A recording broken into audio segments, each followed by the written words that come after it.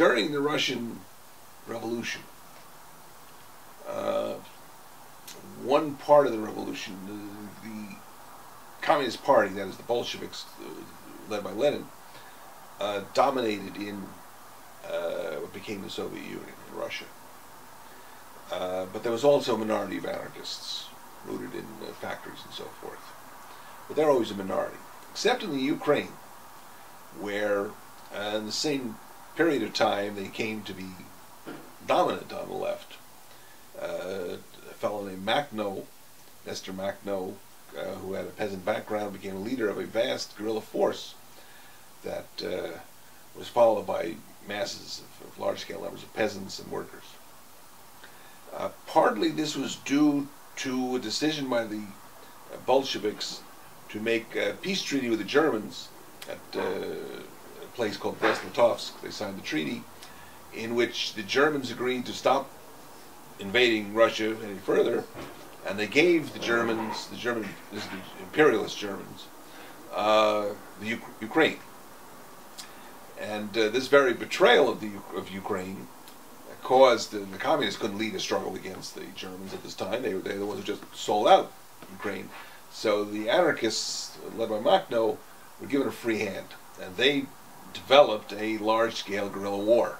Makhno, a young man, seemed to have a genius for guerrilla warfare at the time, which was also based in and controlled by popular councils of the masses of peasants and workers. Mostly it was based on land to the peasants, although there was some collectivized farming attempted as experiments. This war against the Germans was done first without the permission of the communists.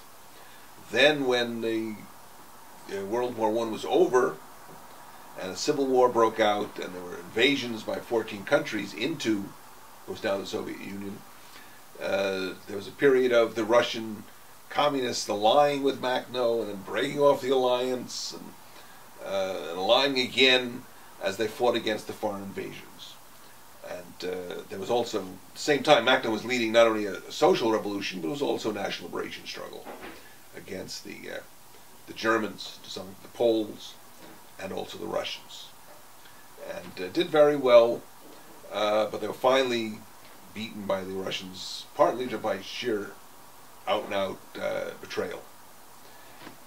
The movement was destroyed, and Makhno had to flee abroad, where he was part of a group that founded Our Political Tendency. They wrote a document, he and some other fellow refugees, called the Platform of the Communists, of Communist Anarchists, which has influenced the pro-organizational wing of anarchism on a world scale.